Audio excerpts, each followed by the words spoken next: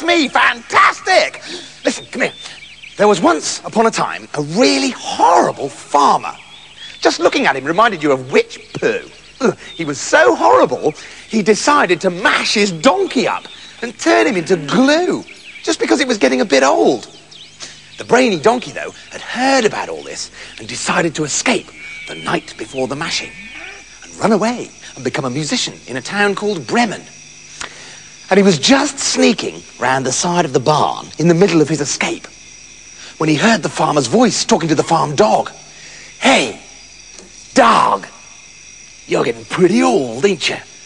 You're getting so old you make me sick. Well, excuse me for breathing, said the dog. And I'll tell you what happens to horrid old dogs who get too old. First, they get their heads chopped off with a big, sharp knife.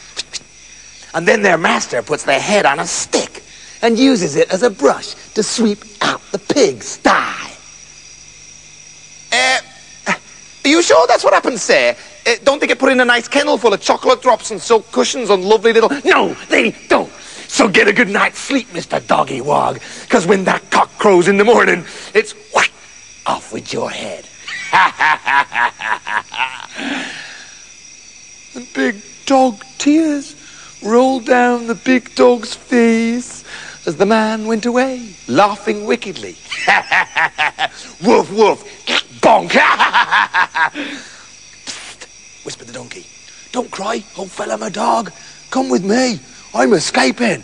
We're going to be musicians in Bremen. Oh, hey, nice one, big ears, said the dog. I'll come with you. I can play the flute with my nose. Doodly-doo-doo-doo. It sounds great.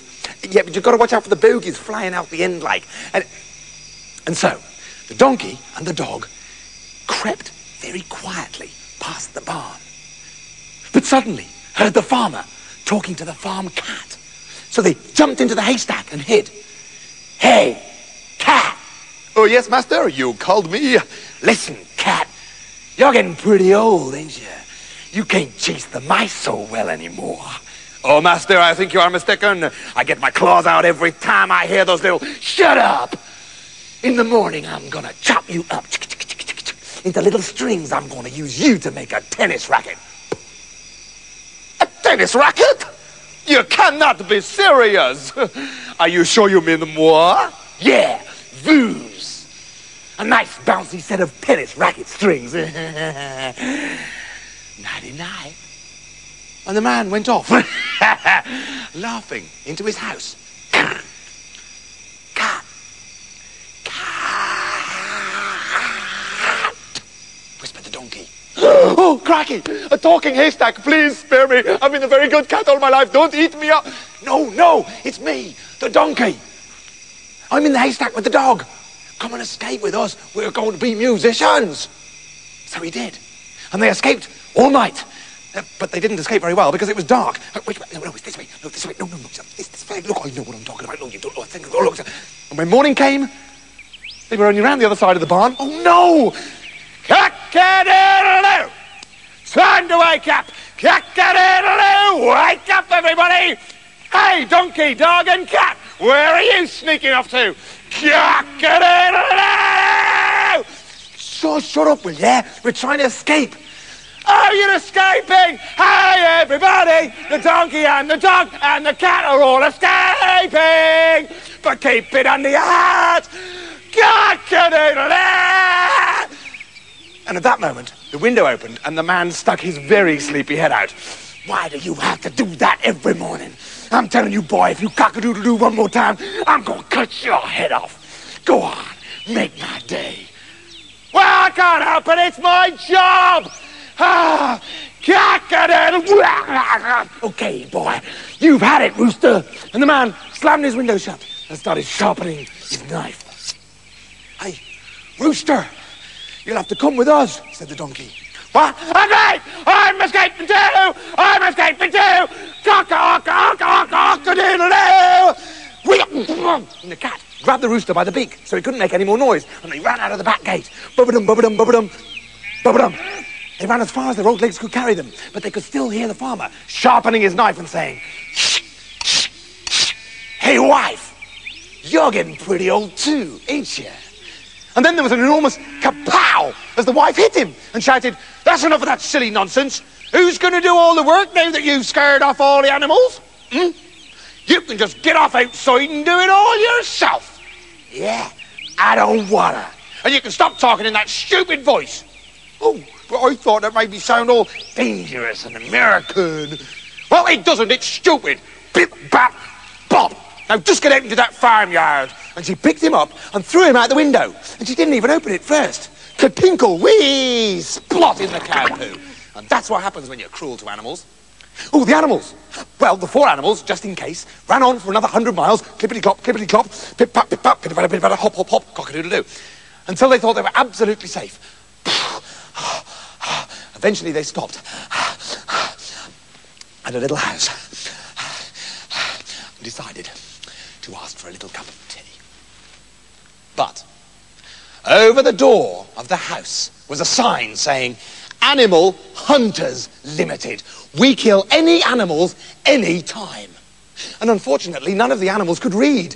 And they didn't know that the house was filled with big, fat hunters in red coats with guns and animal traps of all kinds. "So anyway," one of the hunters was saying, "I took a great big cannon and lined up its sights on this vicious, snarling caterpillar. And very bravely, I shot at it, even though I was only a mile away. Kaboom! And that was the end of the mad caterpillar of Madras. Here, I've got one of its legs right here." "Well, that's not very brave," said another hunter. "But I was brave when I tackled the ferocious ladybird of Leicester. Me, with only my bare hands and a little atom bomb. I blasted it out of the sky.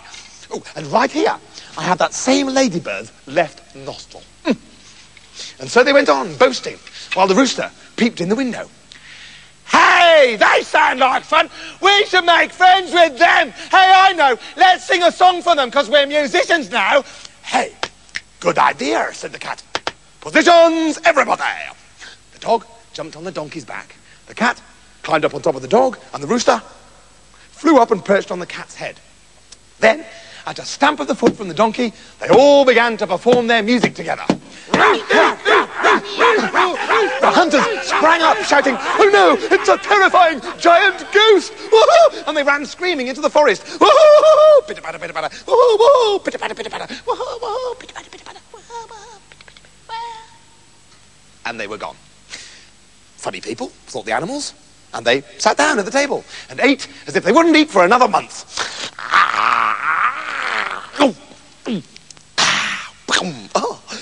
And then, as it was nearly midnight, they put out the lights, and each found himself a sleeping place.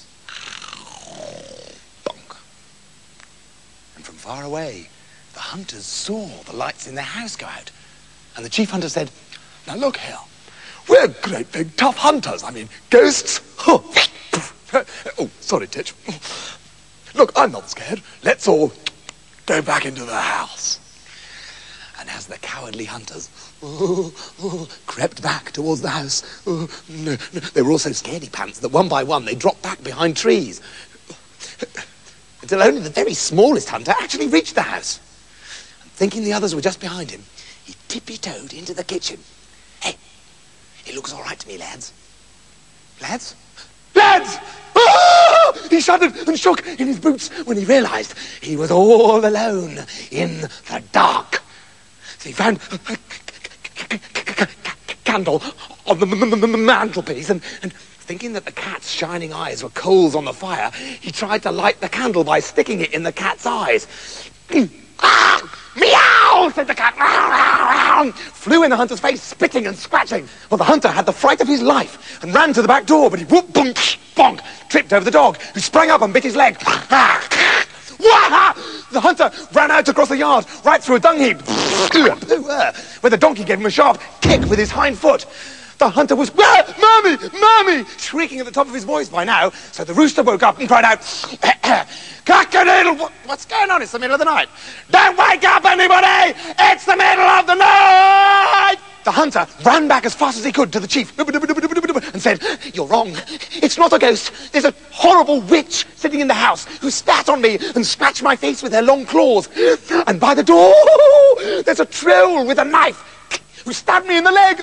And in the yard, there's a stinking swamp creature who hit me with a wooden club. But worst of all, up on the roof, there's a, I can hardly bring myself to tell you, there's a rooster." "What? A real one? How big is it?" "About this big." "That's very big. A rooster. I mean, if it was a caterpillar or even an earwig, I mean, you know me, earwig Ernie, but a rooster, that's about 20 gerbills standing on top of each other, on tippy toes, spreading themselves out like this. Let's get out of here as fast as we can go. No, faster."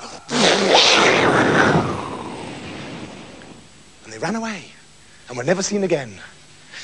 So, the animals were left alone to do what they liked doing best, watching me on the telly.